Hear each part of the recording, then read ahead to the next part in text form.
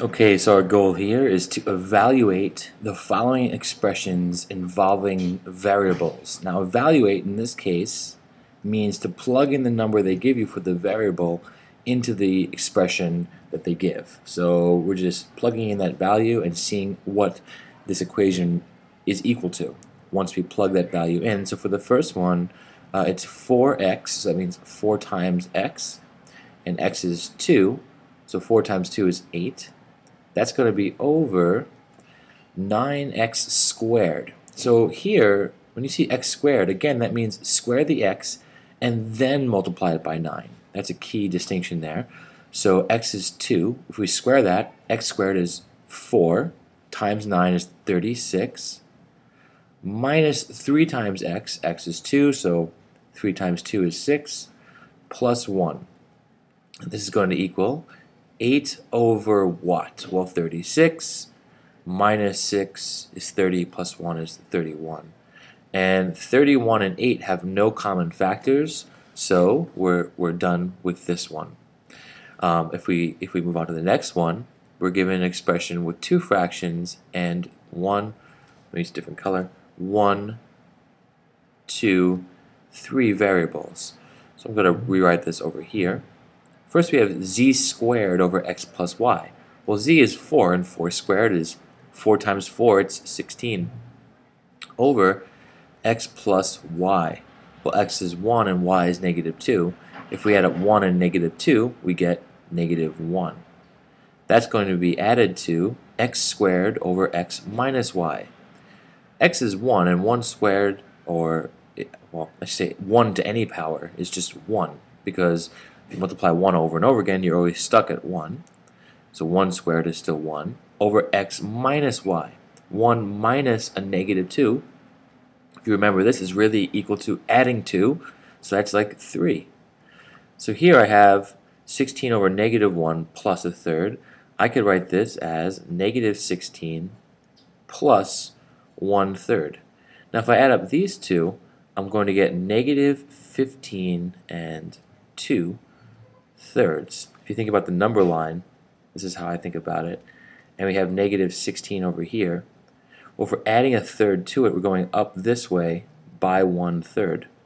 And remember that with the number line and negative numbers, as we move up this way, we move towards 15, which would be, let's say, somewhere over here,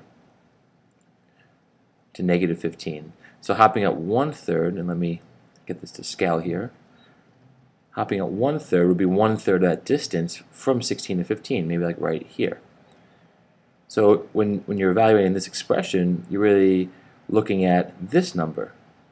And if you look at it, it's going to be 2/3 from negative 15, and this is negative 15 and 2/3 right here.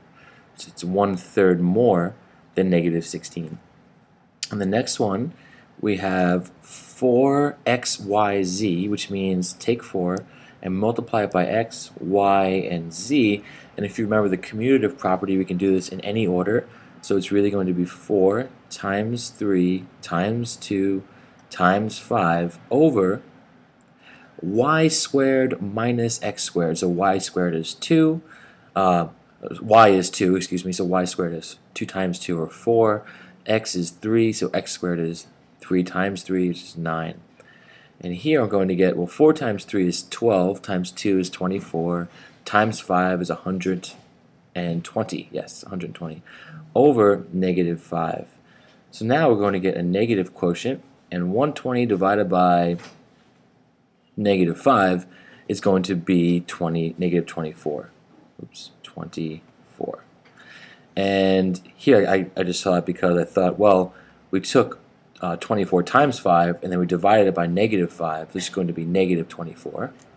And then last we have part D. I think I have enough room over here. So D says take x squared minus z squared. So x is negative 1 and z is 3. So x squared is going to be negative 1 times itself, which is positive 1, minus z squared, which is 9. 3 times 3 is 9. Over, now look at this expression, x times z minus 2x times z minus x. So here, I'm going to multiply x and z first, then I'm going to go to the parentheses and work from there.